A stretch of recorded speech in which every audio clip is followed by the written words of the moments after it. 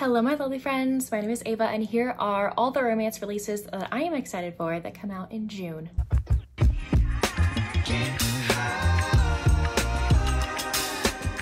Normally my list is way bigger than this, but I honestly wasn't able to find a lot of books coming out in June that I was like really interested in. So this might be a shorter video, but all these do sound pretty good. So let's get started.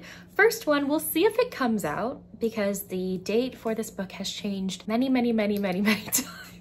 And I'm really excited for it. A lot of us are really excited for it. On Goodreads, it says this, but we'll see. I'm not gonna get my expectations high. If it comes out, I will be so pleasantly surprised. This is A Dance of Smoke and Steel by Mila Vane. This is her next book in the A Gathering of Dragons series. It's a fantasy romance series that I love, that a lot of other people love as well. I don't even know who it's about. I love the first two books in this series. They came out years ago and we've been waiting for this book for so long. It's kind of like The Bride Bed in my mind by Tessa Dare. Like there's always a new date, but then it doesn't come and you're like, okay, what's going on? I hope everything's okay. Like, I just want some news. Is it coming out? Is it not? Like, I really hope Mila Vane is okay and that we can get this book very soon. Hopefully on June 1st. Next, I have A Song of Darkness by Jessica Spruill. So this happens to be a no spice romance, by the way, and it is a standalone fantasy romance with The Little Mermaid vibes, which I love anything The Little Mermaid, so I will definitely pick this one up. This is about Rey, who is a siren princess of Aquarius, and apparently Poseidon has fallen, who is her father, and like the sea is in uproar, and she's gonna do everything to protect her home. So she ends up hunting down Medusa, who I guess is our Ursula character, and having to work with a notorious pirate captain who is Kai, who I think is kind of like our Prince Eric, but they are not interested in each other at first, which is going to be interesting. This book comes out on June 3rd. Then I have A Date with Danger by Jessica Faith. This cover, who is so cute. I need it in my life. This says it's a killer romantic comedy. It looks our hero is an FBI agent and he gets roped into Amelia's life and she just happens to turn up at like every single investigation that he's been doing recently or something like that, and she gets like roped into his FBI life. I don't know, it looks really cute and I'm loving this cover, honestly. This one will be coming out on June 4th. Next I have Beyond the Break by Tanisha Hadley, which is coming out also on June 4th. It looks like the hero in here is a professional surfer and the heroine is the new social media manager for his team. I believe it's also a Grumpy Sunshine romance, which is always fun, another little fun dynamic. So I'm really excited for this one. I haven't read any surfer romances before, so I'm always looking for romance books with like interesting, unique sports because you get a lot of the like football, baseball type, but I want like surfing, I want swimming, I want gymnastics, like I want the ones you don't normally read about. Next on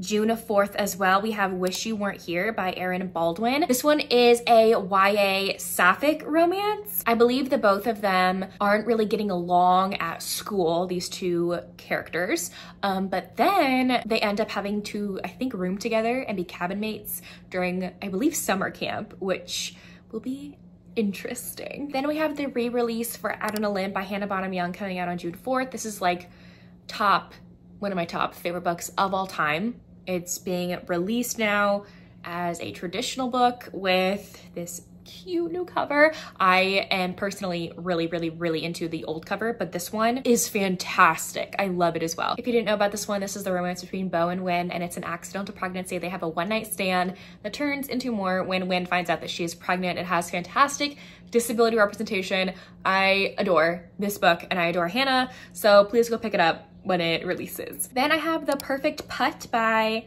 Anna Conwell, another sport we don't normally see, which is golf. Our hero is apparently the youngest golfer to ever win the Masters, and the heroine gets hired to be his assistant, and he only has one rule when he hires her, and that's not to fall in love with him. She's like, oh, that'll be easy. But the more time she spends with him, she obviously falls for him.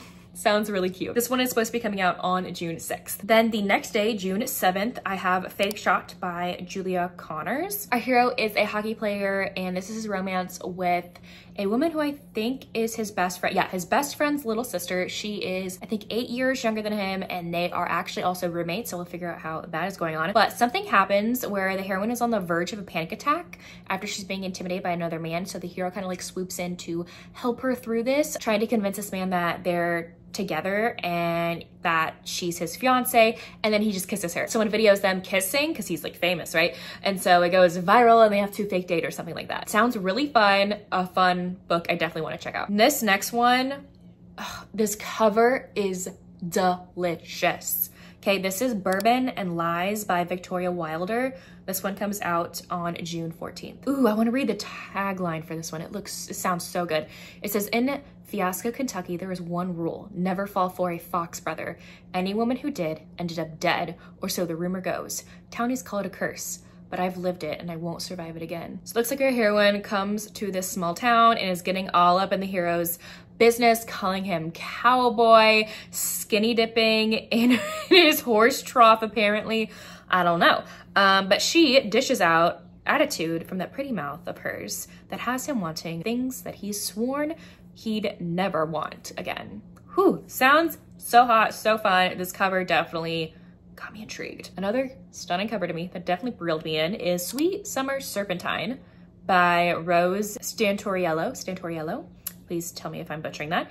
This is a monster romance, obviously, and it looks like a hero is like a Naga snake creature. This one comes out on June 20th. It looks like these two characters have an interesting dynamic. The hero is the head of the botanical magic department at a certain college, and the heroine is assigned to be his assistant or like kind of like apprentice of sorts, and the two of them end up falling for each other, even though like they don't like working for each other at first. But sounds interesting. This cover is just stunning. I need to read it. Next is Devil's Deal by Layla Faye. This one comes out on June 21st. I will be getting an arc of this one because I am on Layla's arc team, but this is the first book in her Yaga and the Devil series, which is a new series by Layla. She hasn't written in like a connected series in a while, so I'm excited. Looks like our heroine summons a demon during the night of the summer solstice, and she has like this dance with him, and for one night I think they're together or something. I don't really know. The summary is interesting. But then after that night, his bloodthirsty shadow follows her. It says, where she walks, flowers wither and children sicken, touched by his suffocating darkness.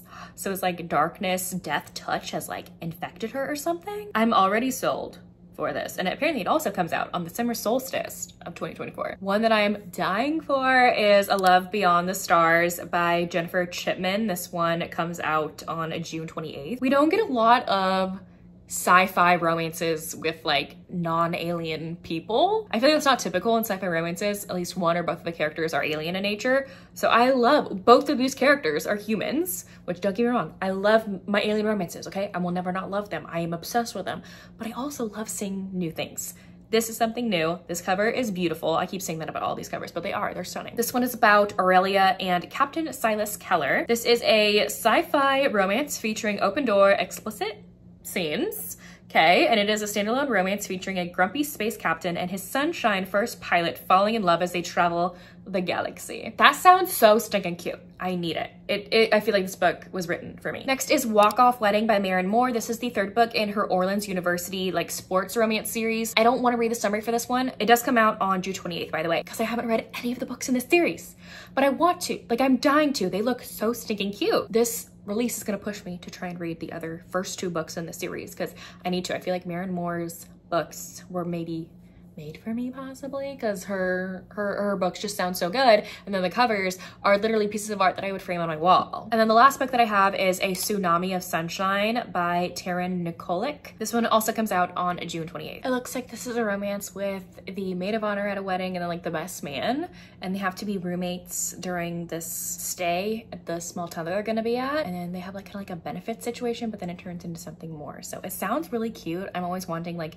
new small town romance series recs, and this is the third book in a small town series that I definitely want to look into. Anyways, there you have it. Those are romances that are coming out next month in June that I am actually really excited for. Let me know if you're also excited for any of these books. I would love to know. Please also let me know what books you would add to this list because again, I'm kind of falling short this month. So yeah, let me know what books I should add to this list. If you don't feel like commenting anything else, you can leave me a let's see. Do the croissant emoji. The croissant emoji. I've never had a croissant before, by the way. Gluten-free croissants are very rare.